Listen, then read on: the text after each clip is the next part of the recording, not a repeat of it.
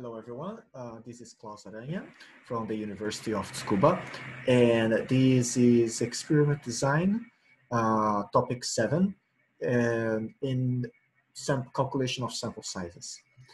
In the last video, I talked about the ideas behind calculation of sample sizes, the relationship between calculations of sample size and power. And on this video, I will talk about some specific cases of sample size calculation, okay? So here, let's consider a general case, especially for computer science, where we have two means and from two different samples and we want to compare them.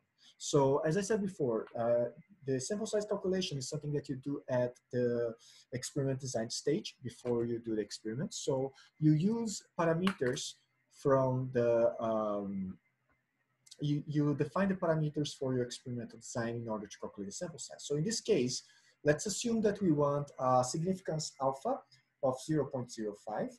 Okay, so traditional value, 95% significance. And we desire a power 1 of minus beta of 0.8. Okay, so our power here is, we want a 0.8 power.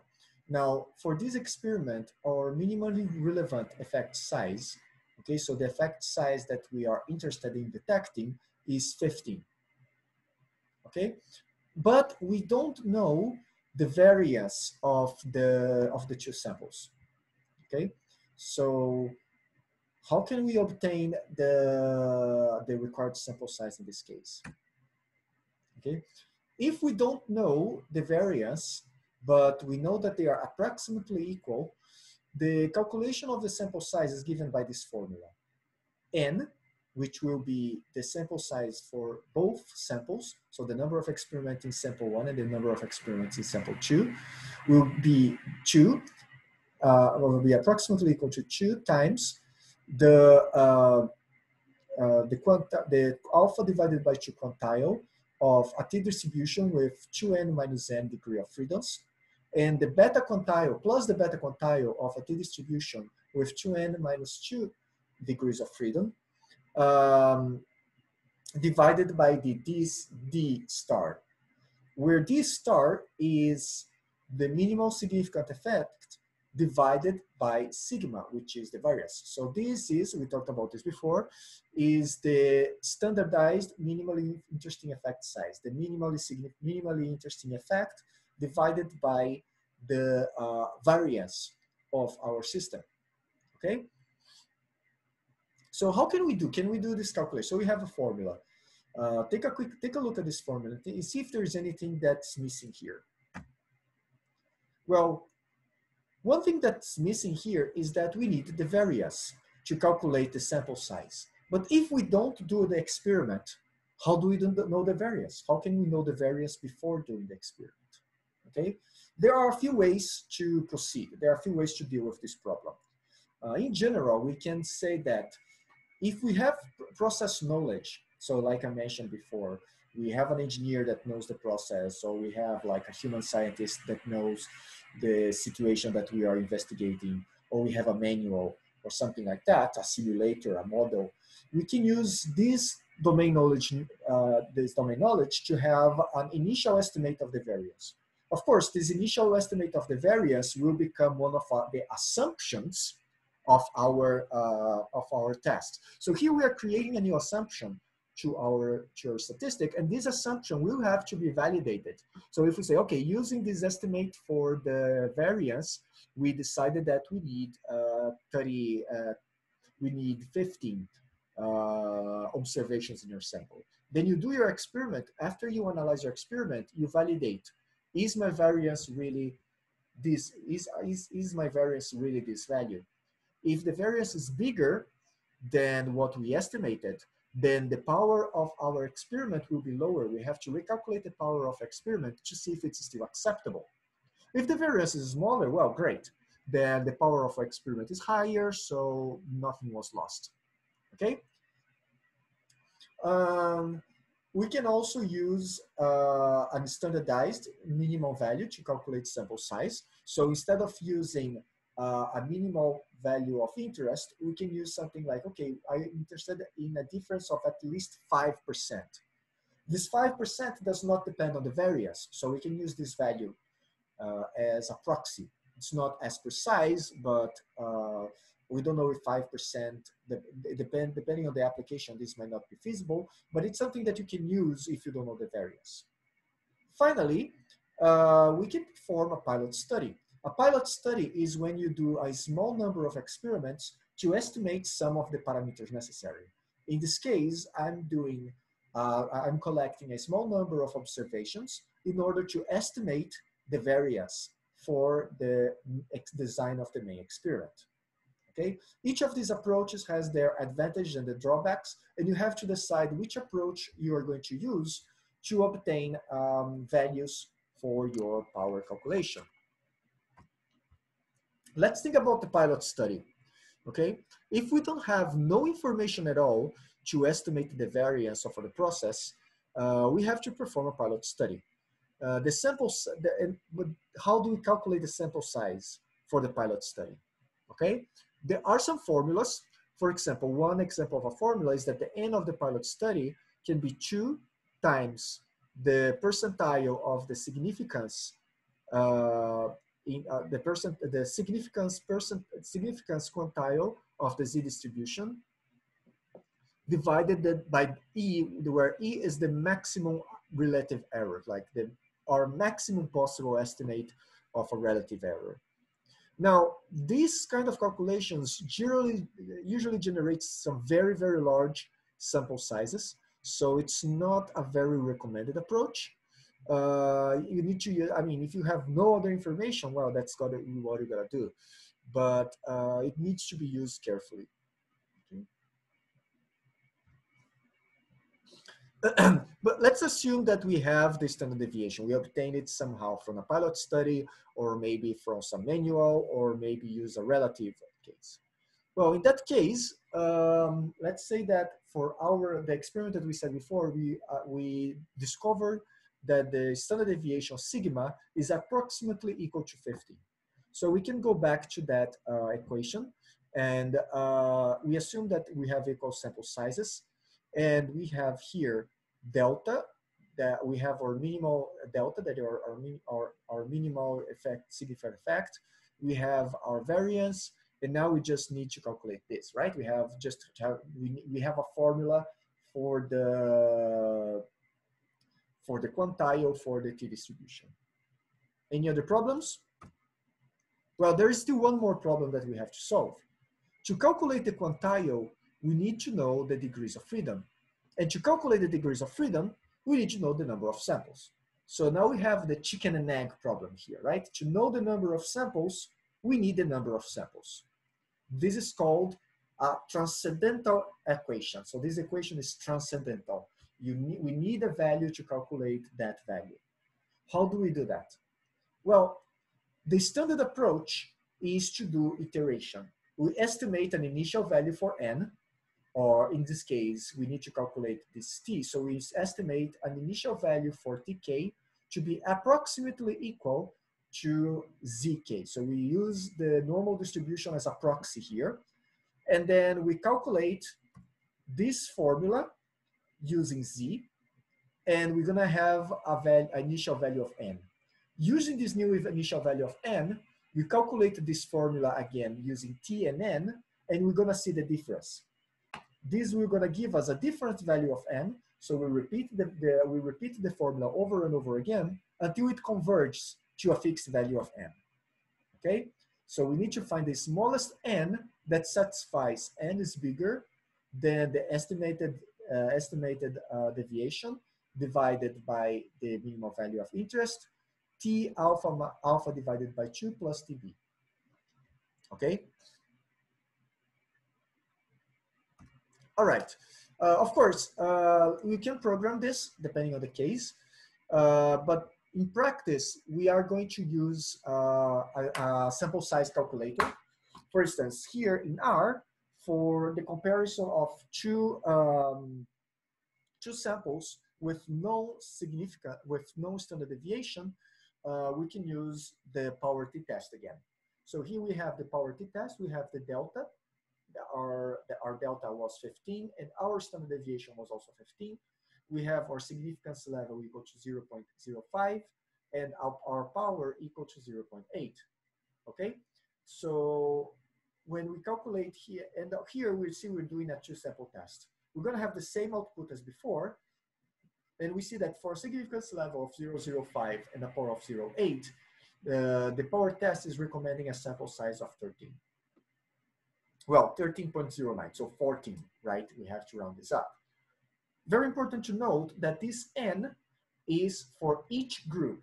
So it's not the total number of samples, of observations, is the number of observations in each sample. So the first sample needs 14 observations, the second sample also needs 14 observations.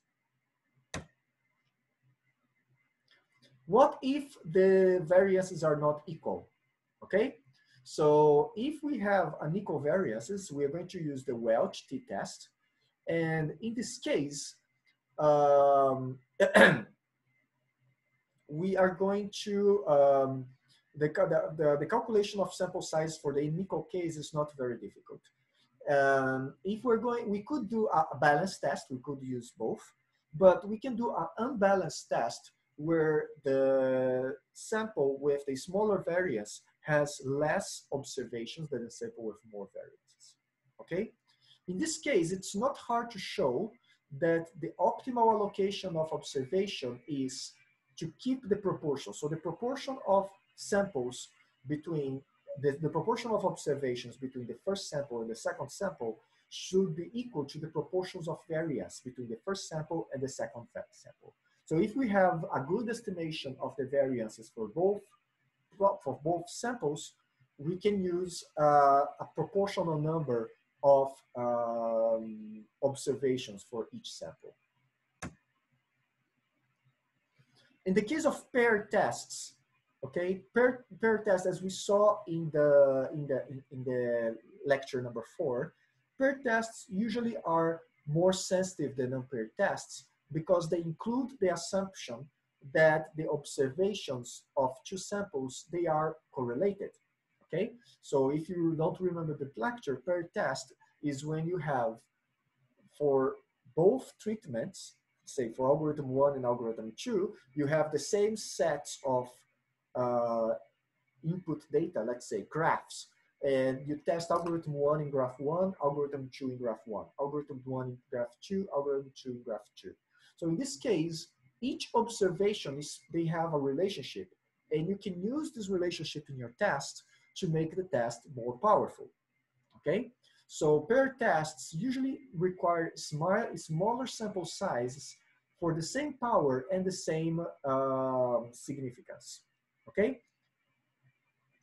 In this case, this is especially true when the variation, so for instance, if each case has a if there's a lot of differences between each case, but the repetitions in one case itself, they don't have a lot of variation, okay? So if we have a in-level variation, in other words, the variation of each case is sigma e, and it's much smaller than the variation of all cases, which is sigma u, then if we have a large enough n, we can see that the n for the unpaired test divided by the n for the paired test would be 2 of the proportion of these two variances plus 1. So we can calculate the n for an unpaired test, and from that, we calculate what would be the n for the paired test. Okay? Okay, all of these are comparisons between two means to show difference. But we also saw in lecture 5 a special case of a test to test equivalence. So how do we calculate the sample size for equivalence? If you remember, the test for equivalence is two tests. One test to show that a sample is smaller than a certain value, and one test to show that a sample is bigger than a sample value. So we have the sample is smaller than this, but the sample is bigger than this. Therefore, the sample is equivalent to this middle value. Okay? So in the case of a single sample, we have, we calculate the n. We still calculate using the interactive process, but in this case, the interactive process is this inequality. N is the smallest n that is bigger than the t, the alpha quantile of t with n minus 2 degrees, to n minus 1 degrees of freedom, plus the beta quantile of t with n minus 1 degrees of freedom, with estimator of significance alpha. And here we subtract from the minimal value of interest this delta u, which is the difference, which is the limits of the means that we are testing. Okay? So as before, as I explained in the beginning, we use an iterative process where the initial estimate for Tx is Zx, which is the normal distribution. And then we repeat the iteration until we find the smallest n that obeys this equation. If we're trying to show equivalence between the two means, it's a very similar calculation as to show the difference between two means. If both of them have approximately the same deviation, and if we're trying to show equivalence, usually they have the same deviation. So we can use similar sample sizes, n1 equal to n2, that's equal to n. And we're going to use here, n this will be the inequality. N will be bigger than T alpha V, T beta V, with the sum of the two deviations and the minimal effect minus delta mu. And delta mu, which is smaller than the minimal effect, is the maximum real difference between the two means for which the power is desired. Okay?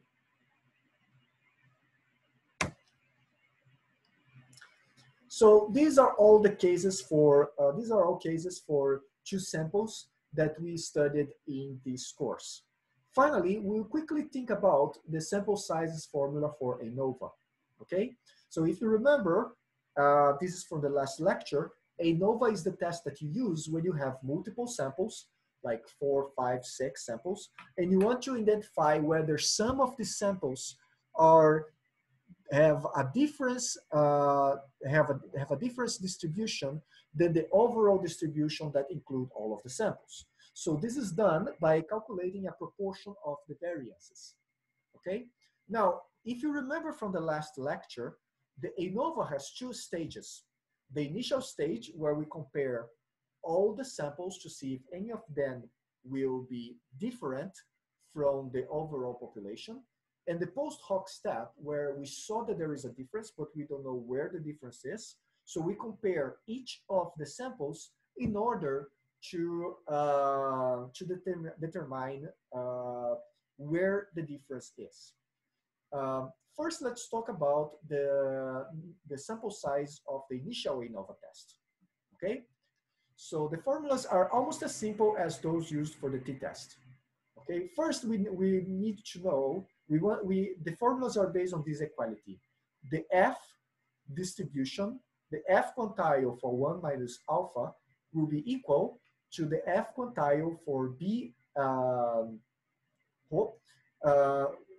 where the parameter, this parameter is given by this value, the sum n of 1 to a. And if you remember, this is the error factor, this is the error value for factor a in the statistical model, divided by the grand deviance. Okay, so this is the non-centrality parameter. This is the parameter that indicates how much sum of the factors a will deviate from the central location. Of course, as you can see here, we need n to calculate this, and we're trying to calculate n. So this will be an interactive process. Okay, let's go back to using the numbers that we used in the paper mill example from the last lecture. So in the paper mill examples, we had 4 levels, 4 types of paper. with alpha 0.05, so we're interested in a 95% confidence, and the overall error is 7, okay? And we want to be able to detect whether any two means have a difference of magnitude. Any of the two factors have a difference of magnitude at least 12 with power 1 minus beta 0.8, power 0.8. Under these conditions, there are several cases that we discussed for the post hoc test, right? Maybe we want to know if any of them is different from the grand mean, or we want to know if one level is different from all of the other levels. In the case where we want to have some levels different from the grand mean, we can use the t values as one level is sigma smaller than the grand mean, one level is bigger, smaller than the grand mean, and two levels are equal to the grand mean. And the second assumption is like, okay, we have one level that is alpha minus 1, level 1 is smaller, and all the other levels, they are bigger. So one level is smaller than the grand mean by delta, and all the other levels are bigger than the grand mean by delta. Notice that these are not the only two possible options, like how you define these vectors. So these are the vectors of the differences that we are trying to detect, okay? So this is one estimate for this vector. This is another estimate for this vector.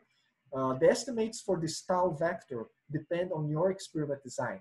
What are you expecting? What to happen? The order doesn't really matter. It just matters, okay, we want one of the factors to be smaller, one of the factors to be bigger, and there are two other factors I will expect that they behave kind of similar. So this is the minimum difference that you can detect. This sigma here, it's not only for one value, like when we're comparing only two samples. This sigma must be equivalent, must refer to all of the samples that we're dealing with. Okay, so let's try to do the calculation by hand. So our non-centrality parameter becomes 4 times 6. So this is extracting these numbers and putting into the formula. So we have that the non-centrality parameter becomes 5.88, and we can now do the iteration on this formula. So by doing it by hand, we can see that the tau will be minus delta 0, 0, okay? And we can do this while the quantile of f for 1 minus alpha, a minus 1, a times n minus 1 is bigger than the quantile of f of beta, a minus 1, a times n minus 1 times the tau parameter, okay? And we are going to keep increasing n, increasing the value. We start with our initial value of n, and we're going to increase the value of n until we find the smallest n that can satisfy this equation. And we see with this interactive process, with this loop, the smallest n is 9. So 9 will be the number of samples that we need for each of the wood types, okay? Of course, we can do this using the function, the power function, and the power function will find exactly the same value.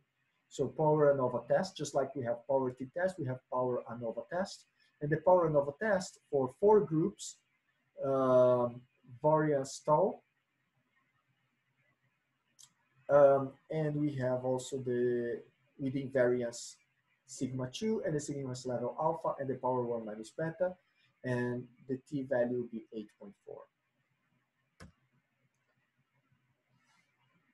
8.4. The second case, so that was for the first case. The second case is the same, okay?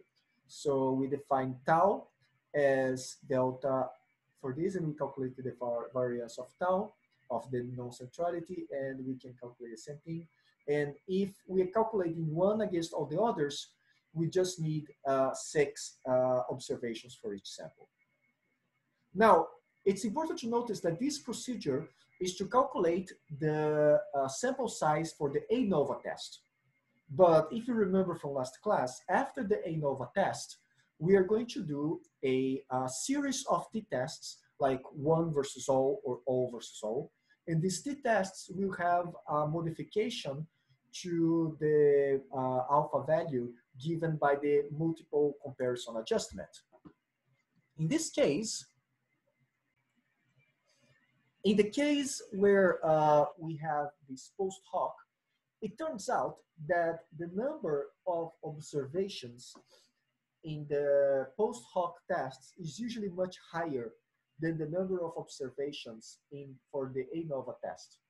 So it's more common if you design the experiment using the sample calculation for the post hoc test than using the sample calculation for the ANOVA test. So you think about all the paired comparisons that you need to do in the post hoc test, and you see the number of observations that you need for those, and you use those number of observations as the number of observation in your experiment. Okay? Well, to summarize these formulas and concepts, so I explained several formulas and concepts for calculating sample size in several of the tests that I described in this course. But this is only scratching the surface. Depending on what kind of test you are doing and what is the type of data that you have, they are different. For instance, we did not mention sample size calculations for non-parametric tests, etc. So, but the key idea is that you understand the characteristics of the population, like what is the minimum value that you are interested in, what is the power that you are interested in. So you have to understand what is the influence of power on the analysis of your test, what is the, and by understanding all of this information about your experiment, you can inform yourself about what is the sample size calculation that you need, okay? For more information, especially focused on computer science, there is this paper from 2019 that describes a very detailed way to calculate sample size for the specific test of comparing the performance of two algorithms. So you have two algorithms and you have a measure of performance and you want to compare the two algorithms. Felipe describes in this paper a very specific way to calculate the sample size. So I recommend for everyone that is watching this video to read this paper as a complement to this lecture. Okay, so also so this is the first link for the recommended read. There are two more links, two more papers that talk a little bit more about sample size calculations in different situations. And that is it for this lecture. I hope you enjoyed, and I see you Friday for the question session. Thank you.